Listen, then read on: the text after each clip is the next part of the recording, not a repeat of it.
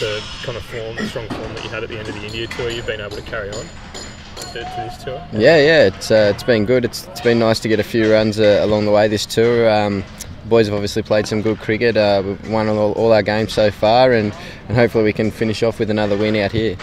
How would you sort of analyse, I suppose, that 100 you made the other day? Pretty happy with it? Yeah, it was good. It was seaming round a little bit early on, so it was quite tough to get through that. I guess it was just about being patient and waiting until the ball got a little bit older and things got a little bit easier then. So yeah, for me it was good to leave a few balls early on and just wait for the ball in my areas and just I guess build an innings. It was the main thing I was pleased with. Do you feel like you're in a good rhythm at the moment with your batting? Yeah, I feel really good at the moment. So yeah, look, I really enjoy playing cricket over here. I think these conditions are sort of the slow wickets and that are quite suited to the way I play. So yeah, look, I enjoy playing on these wickets and the challenges of the ball swinging around as well. Because people say your strength is, I suppose, playing spin bowling, but you feel like in these conditions, the ball seaming around, that you're on top of that as well? Recently, yeah, I feel like I've changed a few things with my technique that have helped me. I think I've tightened my technique up a little bit, so yeah, I feel as if I'm batting really well at the moment, and hopefully I can continue and get another big score out here this week. Yeah, so it's something you sort of knew you needed to work on a bit and improve. Yeah, I guess. Yeah, look, it was. I probably didn't start off my Test career, I guess, as well as I would have liked, and to go well in India was big for me coming back into the side, and I guess just putting my name up there again. And I'm really pleased with the way I've batted this tour, and hopefully I can continue it on into our summer as well. Do you think you've grown a lot over the last couple of years? With getting dropped and sort of being out of the picture for various amounts of time. Do you think that's really grown you as a player? Yeah, I think so. Yeah, look, it's always, when you get dropped, you always look at yourself and see what you need to improve to, I guess, get back to that level. And I feel as though I've changed a few things with my batting that have made me improve as a player, and hopefully I can continue to improve with every game I play and every season I play.